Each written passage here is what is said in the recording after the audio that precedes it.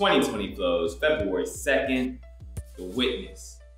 So with this particular day, I was feeling a whole different level of existential dread. Like, it's not necessarily something that I haven't experienced before, but being in this moment and having to write a song about it, it really made me like consciously aware of how much I was caught in my own mind and